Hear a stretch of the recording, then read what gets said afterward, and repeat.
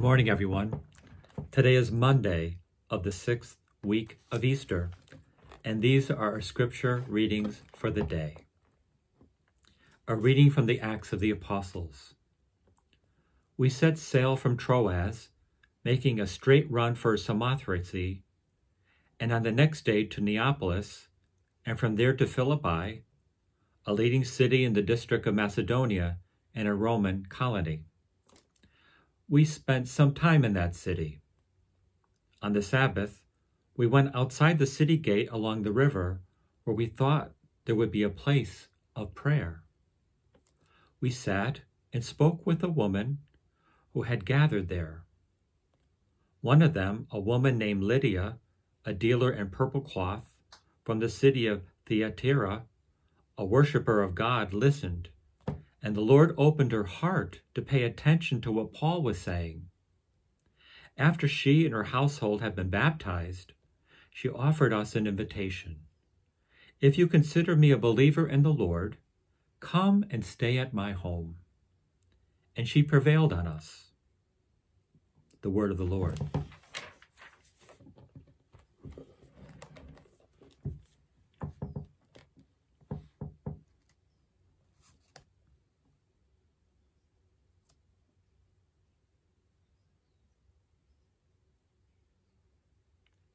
Our response to today's psalm is, the Lord takes delight in his people. The Lord takes delight in his people. Sing to the Lord a new song, of praise in the assembly of the faithful. Let Israel be glad in their Maker. Let the children of Zion rejoice in their King. The Lord takes delight in his people. Let them praise his name in the festive dance. Let them sing praise to him with timbrel and harp.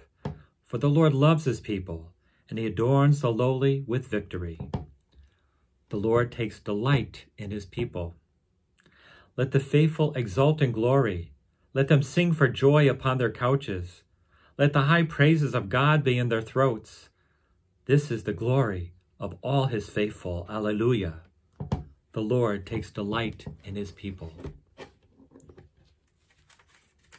The Lord be with you. A reading from the Holy Gospel according to John.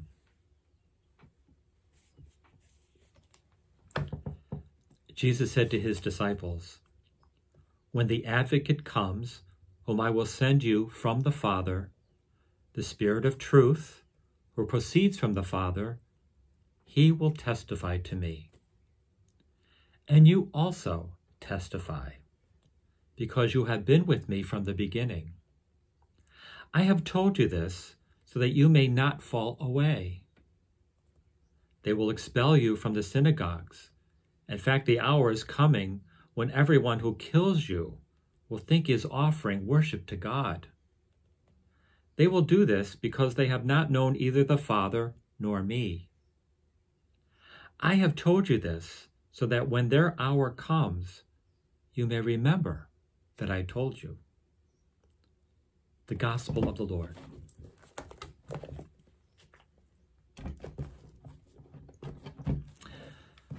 You know, my sisters and brothers, there are some people who seem to really think that once you decide to follow Jesus and do the best you can to follow Jesus, that life is supposed to be smooth running.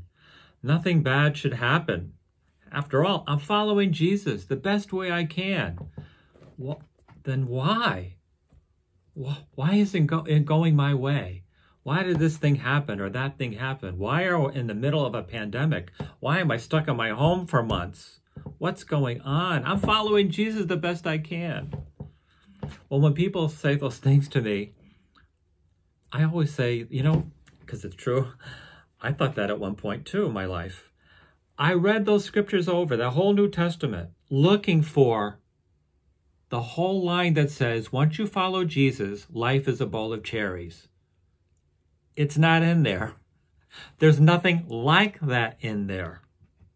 As a matter of fact, it's almost the opposite. And we heard that in today's gospel. We're still at the Last Supper in John's gospel. And Jesus is saying, you know, the Advocate's going to come and testify to me the truth.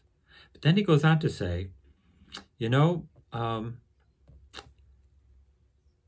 when I go, they're going to expel you from the synagogue. Now, they're all Jewish. They're clinging to the synagogue, and they're hearing Jesus say to them, they're going to kick you out of the synagogue.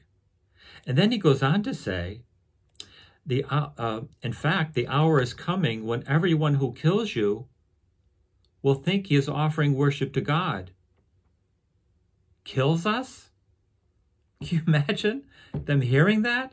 Jesus is saying they're going to kill us. Where's the bowl of cherries in all this? They've been following Jesus. No bowl of cherries here. What Jesus has always said, though, whenever you're going through things like this or a pandemic, remember my big promise to you. I have sent you the advocate, the Holy Spirit, my Spirit.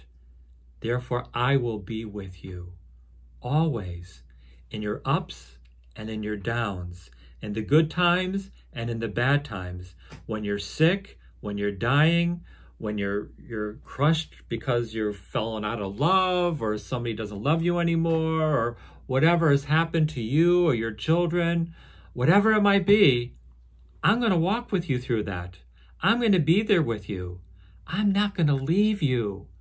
I promise you that. I will be with you always.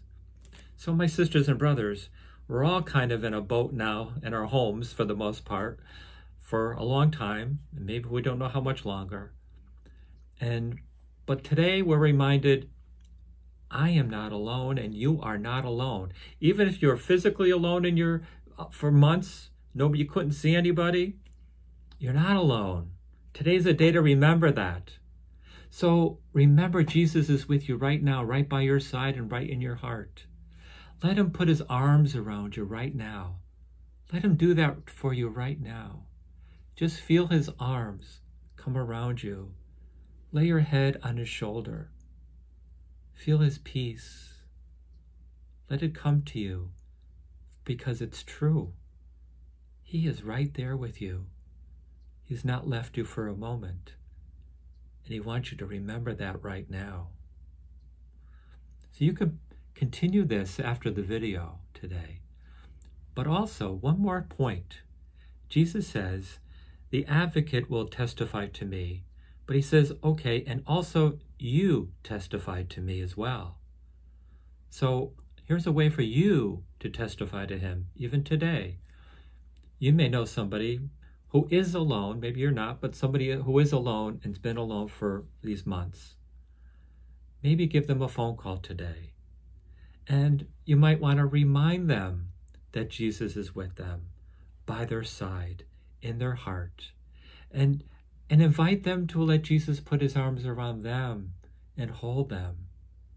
If you do something like that, I'm not saying you have to, but if you think of it and you think it's a good idea, and you do something like that, well, at that moment, you are exercising your call to be a missionary disciple that we're all called to be. But that's an idea, an example of how you can be a missionary disciple today, if need be.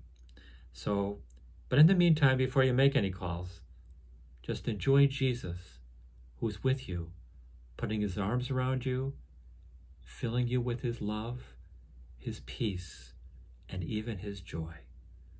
Have a wonderful day.